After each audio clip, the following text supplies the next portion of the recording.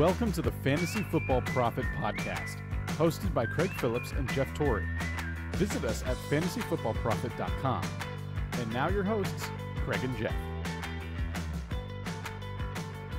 Welcome, everyone, to the Fantasy Football Profit Podcast. I'm Craig Phillips, joined as always by Jeff Torrey.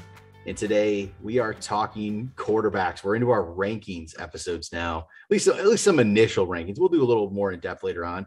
But we're going to do top 15 quarterbacks today. Just try to, give you an idea of where we're at. No one's probably drafting today. I would hope not, if you're doing redraft. But if you are, it's a little risky. But we're going to give you an idea of what we're thinking this far. 2 months from draft, 2.5 months from draft time. But there's still going to be some movement. I have not seen Jeff's list yet. He hasn't seen my list yet. I'm really curious what we're thinking here because there's all kinds of things that could be, I don't know. There's a lot of good quarterbacks this year. I think the number one is pretty much set, but there's a lot of movement after that, I believe. Yeah, it's an incredibly deep position, and I feel like this has been years in the past where I'm not overly confident in grabbing a guy early because I think you can get value later, and I'd rather get it for running back or wide receiver. But I'd like to hear what you say because things have changed. Young quarterbacks have been moving up and showing out. So I do think there is guys that you can get any tier. And if you really like one, I think there's a case to be made for, probably honestly, top 10, you could literally make a case for. So anyway, who do you have at number one? So my number one is Josh Allen. I just think it's me as well. Yeah, he has that running ability. He gets those touchdowns, but he's a good passer. He has Stephon Diggs to throw the ball to. He has everything going for him right now, right at this position. I just don't think you can go wrong with him. Problem is, will I draft him? I just don't know. He's going third round. I think it was. I pulled up my latest. I can pull this up, which actually is part of our draft guide cheat sheet. We're going to have come out at the end of this month for you guys. But I put together my ADP for that. And if I would, draft them at that level, currently, when I put that together, Josh Allen was going 12th pick in the second. He was going 2.12. That's too early for me. And I did list him as an overvalued player at that point, not because I don't think he's a good player. For me personally, and I think the way I like to draft, I can't draft quarterback in the second, beginning of the third. And as much as I think he's going to be great, can't do it. Yeah, and look, the last 4 years, when he was a rookie, he only played 12 games. He was still 21st, then 6th, then he's been first the last 2 years. I think that's going to continue. There's nothing really that changed. You still have Diggs, like you said. Now Dawson Knox at tight end is healthy again. They also added OJ Howard. They added Crowder as a slot receiver, which should be very useful to him, even if we don't think Crowder's, his pristine self. And on top of that, the only thing they did in the run game, which could have hurt his stock, is they did add one guy, but his biggest thing is he's going to be a pass catcher in James Cook. So I feel like all they did was put more weapons in front of him in order to be if injuries occur, you're even more bulletproof. So I think he's not only the safest one, but he also has the highest ceiling. They're also geared up to make a run for the title as they got Von Miller and their defense is pretty stocked. So they're just a very, very good team. This one is not risky, high end, ceiling. So I don't think anyone's going to disagree with Allen. He showed he can already do it. Yep. So I think after Allen, I think that it's unbelievable. Usually at number 2, there's not a huge debate, but I think you could go with probably 3-4 guys really. And I was going to say, and for me, number 2, I actually went for a safer pick and I think that this one, maybe you'll disagree with, but I actually went Mahomes, even though he lost Tyreek Hill, because I believe in the arm strength. I believe in his ability. I think that the team as a whole is a little stronger. Offensive line. Will he miss Tyreek? Absolutely. But I don't think that, much like Aaron Rodgers, I don't think that one player will completely throw him off his game. I think he still has quite a few guys to throw to. And I think that if you can give him a little time in the pocket, he'll find someone regardless. So I like Mahomes. I think he's relatively safe. Do I think that he's guaranteed at number 2? No. But I don't think that he will ever fall out of the top 8. And I think that his upside is still there. I had Mahomes as well. Okay. With you there. expert consensus on Fantasy Pros, he's 3 right now. Mm-hmm. But I mean, yes, he did lose Tyreek, but he still has Kelsey. Juju's like people just like are just completely just disregarding that signing. I feel like, and there's just no talk about Juju Smith-Schuster, and I think he's a good player. I think it's going to help. I mean, Mahomes should be Kelsey, Juju Smith-Schuster. Well, who else? Valdez-Scantling. You know, I mean, they can throw the ball around. Mahomes is going to throw the ball around. I think. Well, again, the bigger question: will I draft him where he's going? Probably not. Probably not. but to be fair, to me, he's I'm still not the second quarterback. Yeah, to be fair, I'm not drafting a quarterback early. That would be very unusual for me, unless Josh Allen dropped. And that I guess that is the thing. Patrick Mahomes, maybe for whatever reason, because Tyreek is gone, and the people in your specific league, this will not be a fantasy world type of overall thing, but he could fall in your draft. Like he could end up as the number 4 or 5.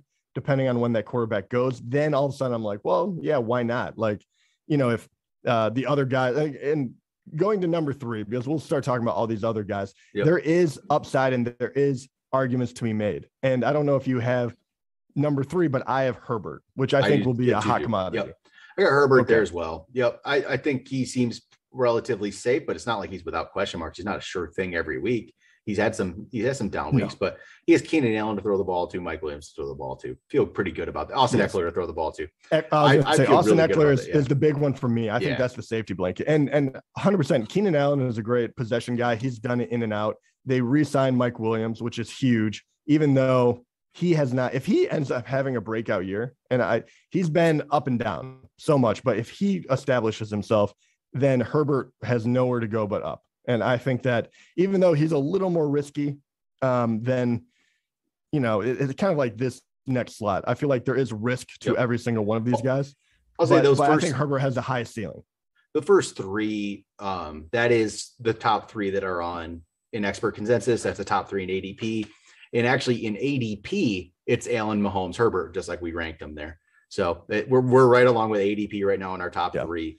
Expert consensus first round, but and I'll say Fantasy Pros considers that tier 1 as well, and I would too. I do in my head.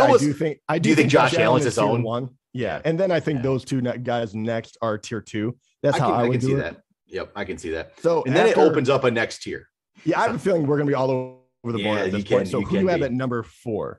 So my number 4, if I didn't lose my list already, I put Lamar Jackson.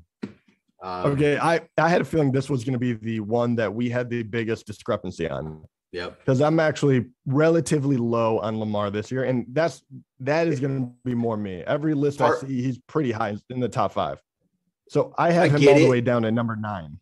He lost Marquise Brown. I get it. I'm just right here. It's me basically like banking on the running ability still going to be there. He's still going to do that for me. That's where I'm at now. Yes. If he comes back and he runs it the way he did like his sophomore season, then I will be wrong on this. And I'm okay with that. But I do have to say for Lamar, the thing that like worries me about him, I'm a big fan. I really love what he's able to do, but it does feel like teams haven't figured out how to completely stop him, but they have figured out how to corral him. And you can see that in like the stats as far as how people have played Baltimore and just how many times he's thrown the ball, how many times he's rushed the ball. It really has not changed over the last 3 years. Like attempts. Let's see here. Even yards per carry. The last 3 years has been in the 11s. Yards on the attempt has been in the 7s.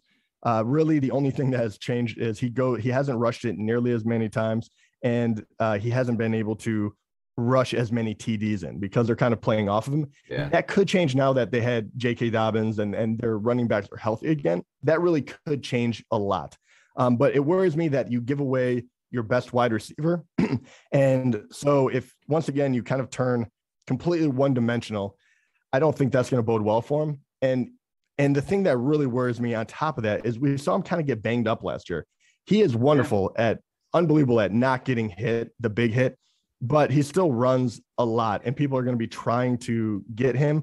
You miss a couple games and all of a sudden it kind of changes things. So if you're not elite, you come with a little bit of a risk And that is where I have him down at number 9 because that's kind of where he's been. He had that one year where he was unbelievable. And he was number 1 overall, I believe. Yeah, in 2019. But the last 2 years, 2020, he was 10th and he didn't get hurt. And then last year he missed out on 3-4 games and he was 16th. So he's wonderful, but I'm backing off a little bit and saying if he's there at number 9, great. Like later in the top 10, I'm taking him without a doubt, but I'm probably also supplementing with another QB. And I have to take that into account as I as I draft because that takes away another spot. So yeah, I can see him moving down my ranks as we get closer, and I don't like the risk factor. Maybe right now it is a little riskier rank because there's some guys below him that I just feel safer about. So it's more of an upside play at 4. Again, will I draft him there? It depends. Right. Probably not. I'm probably going to end up with some guys below him. That's probably where I'm at. So who was your 4th guy then? Number 4 for me is Kyler Murray. Okay, and Murray's my 5. Okay, so. He also comes with some question marks, to be quite honest. Hopkins is going to be missing the first half of the season, but they added Hollywood Brown, which I love. They played together in college. Kyler has definitely been getting better and better, but he still has he hasn't really been able to put a whole season together. Yeah, I say he starts great, right? Like the team in general has. Yeah, and then they've kind of fallen off towards the end of the year. So let's see. They were not that great in the end of the year. No, and they did have a lot of older players, which I do think that they have addressed because Hopkins should come and he should be relatively healthy in the second half of the year. So that's wonderful for him. Hollywood Brown is a younger guy. I think he's going to be great there. They drafted the tight end, right? They drafted McBride, I believe, which I think can come in right away. And they also have Ertz still. And then you have Rondell Moore. I do think you have enough tools where last year you're kind of like Hopkins that was kind of banged up and AJ Green that was just over the hill. Christian Kirk, which I was always lukewarm on. So I like what they've done as far as giving Kyler Murray enough weapons this year. And then he can always run a bit as well. And that's not going to ever leave his game. Same thing with Lamar. He's going to have to. If he gets hurt kind of for me, but I do think he has more upside as far as passing. So I feel a little bit better about him. That's why he shows up at number 4. Yeah, the only thing is hopefully he gets some more rushing touchdowns. Last year, he had rushing touchdowns in the first 3 weeks of the season, which was awesome. And then he had those week 1, 2, and 3. Week 13, he had 2 touchdowns. That was the only other week he had touchdowns. So it was rushing. So we'll see. It was just a weird year for Arizona. They started out great and then they won their first 7 games, I think. And then it really tailed off. Yeah. And most of these quarterbacks do have stretches where they don't play as well, or they're going to be more rush heavy. That's just the nature of the beast. Unless you get, Josh Allen was kind of the only guy that didn't have a slump. So that's true. So what do you got at number 5? Because I had Kyler at 5. So who was your number 5? I have Joe Burrow here. Okay. A little bit of a stretch, but at the same time, I really love the weapons he has. I love that they did try to address the O-line in the offseason. I'm not sure if it doesn't turn them into like the greatest offensive line in the league, but I'm hoping that it does enough to really help them out. You do have Joe Mixon in the backfield and what they were able to do down the stretch. I'm hoping that they don't have too much of a hangover from the Super Bowl loss, but down the stretch, they were really dynamic in the pass game. And that's when they were starting to blow people out. So I'm hoping they lean on Burrow like that more often. And with Jamar Chase and T. Higgins, and they have enough firepower to definitely stretch the field and go deep. I like his upside more than I like some of the older players I have right after him. So I'm willing to take that risk that he's going to take one more step forward. I really liked what I saw at the end of the year last year. I put him at 8, so only a couple spots below you. There's just some other guys we'll talk about in a minute that I have here that I feel safe about too. I mean, but that's the part. This stretch of players is you could put Burrow at 4, and I'd be like, sure, go do it. Yeah, and if you wanted to put him at 10, you could argue I'd be that. like, okay, yeah. there's a good grouping here of players that you can put wherever.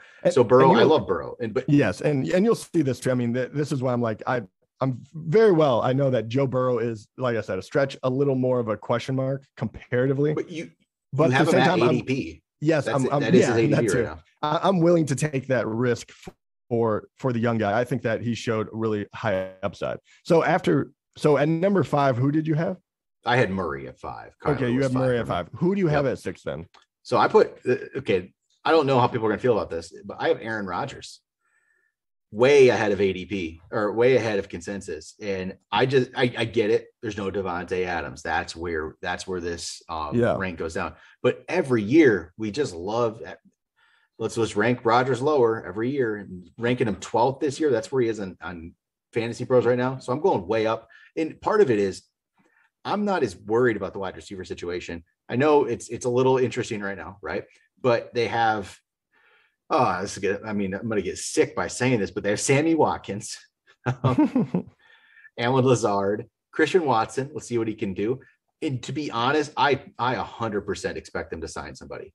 And that what somebody's probably Julio Jones. It just feels it just feels like the spot. And I wouldn't be shocked if they wouldn't sign Odell. Where else would he go? Yeah, I was going to say they're going to, I feel like Odell won't play, or like Odell be like a halfway through the season type thing. But I can see Julio with the Packers. It just feels like the fit to me. And because you know what? Aaron Rodgers, I don't even have to, but the beauty of it, I don't have to draft him at 6. I can just wait and get him. And I'm probably going to look at doing that again this year. And just hopefully he's still Aaron Rodgers, and no Davante Adams doesn't kill his season. But Aaron Rodgers 6 for me. Yeah, okay. And I don't really have a problem with that. And I am one of the people that ranked him lower. I do have him at 12. Okay. That's his consensus rank right now. Yeah. But I have him ranked there right now without them drafting another wide receiver, or I'm sorry, getting a wide receiver for free agency. If they end up signing another one, then he will move up, because there's probably 2 guys that he would leapfrog immediately. My worry is because they're going to have a very good team, and he doesn't have to ball out in order to and put up huge numbers in order to be Aaron Rodgers. I think he can be that game manager, and I worry that they will run it very efficiently, and that will not necessarily take away from his attempts, but I do wonder in the red zone if all of a sudden we see a lot more Aaron Jones, and it takes AJ away Dillon, his touchdown total, and that's what I'm worried without Davante. I love Christian Watson, but he was so deadly in the red zone, and you would go to him for 10 touchdowns. Yeah, I mean, you could lose out on those completely. And he'll still be fine, but he could end up with high 20s or like 30 compared to 42. And then we're in trouble, right? So at this point, I think I know everyone ahead of him in your ranks. So I feel like it goes to 12. Probably. So, all right, what was your 6 then? I actually have Russell Wilson. Okay. And see, I have Wilson. I'm telling you, you can interchange these guys. I have Wilson 10. I was going to say, we're going to be all over the place. I had a feeling. So Russell, the reason I have him this high, and I started him lower, and then I kept making the case for him over other guys. And the thing that really stood out to me, obviously moving to a new team is huge. DK and Lockett that he had before were great weapons. Is it that much of an upgrade to go to Sutton and Judy? We will find out. I really like the situation a lot better. I think that they have a better overall team, which should really help. They do have a good run game, which should help him as well. But the big one is in Seattle, they just didn't throw it nearly as much. And when he has been able to throw the ball like 550 times, he has been successful. But that's not always the case in Seattle. They were a very run heavy team, a defensive minded team. So he kind of did what they were asking of him. And in, 2020, he threw 40 touchdowns. That is much more in line with what I think he's going to do. Probably high 30s is probably more accurate, but he's very capable of throwing for over, easy over 4,000 yards and close to 40 touchdowns. I honestly believe that's what he's going to do. I think that he gets closer to 600 attempts rather than his 550 that he's used to. And most of these guys that are really elite, they're throwing the ball in an incredible amount. And just to give you an idea of that, I have him up already, but like Aaron Rodgers, and this is why he's so darn good. The last 4 years, his attempts, 597, 569, 526, and 531. And that is not even the upper echelon of people throwing it. He just happens to be incredibly efficient. But if we go to someone that will at least show up on mine, but if we go to someone like Tom Brady, which is a reason you can amp him up in Tampa Bay, we'll just do the last 4 years. His attempts were 570, and you're kind of like, oh, that's not huge. 6'13", 6'10". Last year, when he just led the league and everything, he threw the ball 719 times. That's insane. As a 44-year-old. Wow. So, I mean, so that is the thing where I'm looking at this and I'm like, if Russell is able to throw 600 times, his numbers are going to be pretty darn good. So that is why I like him a lot more than one of these other guys, because I don't think we've seen all that he can do. And I like Russell a lot, but I end up going with some guys that were more established on their teams out of him. That was the only reason, because at this point I needed a reason to rank people certain ways. And I'm like, all right, I'll use this justification. Right. And that's where I went. So I'll go to my number 7 then, who is Tom Brady. I have Tom Brady up at 7. And we're back together. I have Tom Brady at 7 as well. And so you know what? I decided I'm done. I am done doubting him. And I know this will be the year he falls off. Everything falls apart. Fine. Yeah. Right. But I'm done doubting him. That's all I'm going to say. I'm done doubting Tom Brady. And I'll say this. 45. Yeah.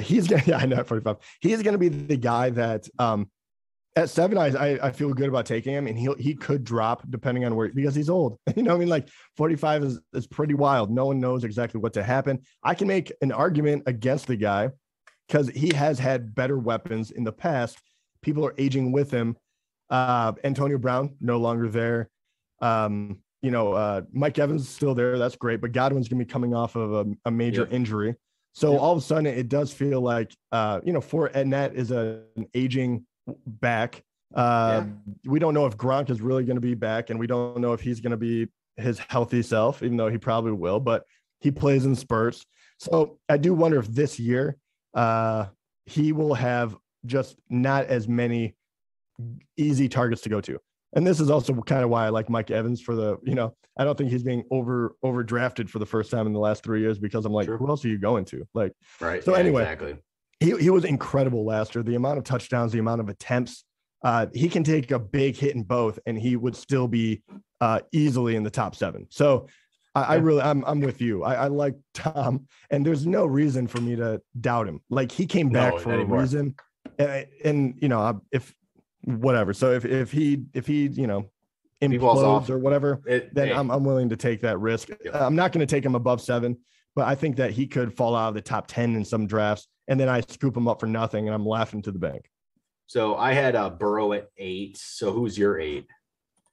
Jalen Hurts. Okay. And I have a feeling this one might be different for us too. I don't know. Do you have him in the top 10? I have him 12. He's okay. My 12. And I do get that. He is one of the bigger question marks. He is just being able to produce in fantasy, even when I don't believe he's being a good quarterback. I don't think he's going to stop running the ball. I think he'll still have high touchdown ability. And even more so, I know you don't believe in AJ Brown as much as I do. I think they paid him all that money. I think he will help his numbers regardless, whether or not AJ Brown, gets back to where he was, a couple of years ago in Tennessee. He just has a knack for making plays. So I think if AJ Brown is able to catch, say, 8 touchdowns, that is only going to up his touchdowns thrown. And I think he'll just make all of his numbers go up. And he's pretty much a top 10 guy just because of the way he plays, which is a little bit crazy, but for fantasy, it's very good. So I couldn't downgrade him any more than 8, even though he has some real flaws in his game. I just feel more confident, I guess, more comfortable with some of the guys ahead of him, but that's why I just put him at 12, which is kind of the bottom, I think, of this QB1 tier that we're going through right here. So that's the reason I put him there. So let's see. Your number 9 was Lamar Jackson, I believe, right? Yep. So my number 9 is Matthew Stafford, and he is 11th, I think, on rankings. So I'm a couple of spots ahead. And part of it is just, he was great last year, and I just don't know if the running of game, even if with Akers, I don't know how good that's going to be. I think they're going to have to throw the ball a lot, and Cooper Kupp's going to keep benefiting from it, and Stafford's going to keep throwing the ball around. And they got Allen Robinson now too. I'm just not going to doubt Stafford either. And I think this is one where it's just really safe. You're just in a safe spot if you get Matthew Stafford. Maybe doesn't have the upside of these top guys, but he could. But you're going to be good. You feel pretty confident in Matthew Stafford. Yeah, I do think that he's very safe. I personally like the addition of Allen Robinson. I know a lot of people are overlooking that one. You have Cooper Kupp. Great. I agree with you on the run game. I don't know what it's going to look like, to be quite honest. I'm not as high on Cam Akers as a lot of people are. My only ding on Stafford is, as wonderful as he was last year, he had Cooper Kupp had one of the all-time great years ever for a wide receiver, and Matt Stafford was still number 6. So I feel like he has to go down. I have him at number 11, but I have no issue. Like him being in the top 10 is whatever. Like there's 5 guys that once again, you can jumble around, but I worry about the Super Bowl hangover. I worry about Kupp not being the all-time great that he was last year. And then if I'm wrong on Allen Robinson, then we could be in a rough predicament, but I don't think that's the case. I think that he is incredibly safe. But at that point, you start wondering, do I take the safe one or do I go for upside? And I think that's where I'm kind of like, all right, where are they really going to land when we get to draft time? But so we got about a minute left. So a little speed around here. Is Dak your number 10? Dak is number 10. Okay. So Dak's your 10. He's my 11. So that's the 12. That's the QB1 tier. It's perfect, right? Those are the 12 guys. It's just 4 through 12 is just a jumble of who we have where, right? Yes. Yep. And that's just, it is. It's just what it is, right? They're just completely jumbled. It's just all over the place. So let's go to 13 then through 15. Just knock them out real quick. Yep. I'll go my 13 through 15. Derek Carr, Kirk Cousins, Deshaun Watson. Okay, the only person I have different, I have Deshaun Watson. I think at 13, assuming he's going to miss time. Yeah, I'm still fine taking him at number 13 and then supplementing and getting another one. That'd be awesome. Yep. Derek Carr is number 14. Devontae Adams, maybe he can make that jump. Yeah. And then 15, I put Tua because of all the weapons. I'm willing to 16. take the risk. I have Tua at 16. One guy that didn't make our top 15. 16, so yeah. Well, I say one guy real quick before we get cut off that did make our top 15 that is ADP top 15, consensus top 15. Trey Lance. I don't want to touch that. So, dude, I had Trey Lance at 24. In no world am I picking him. No, but all right, there we go. Top 15 quarterbacks. Look for it on Instagram. Put some lists out for you. You can see and go to fantasyfootballprofit.com. See the full rankings list. I got my full list up there. But all right, that'll do it.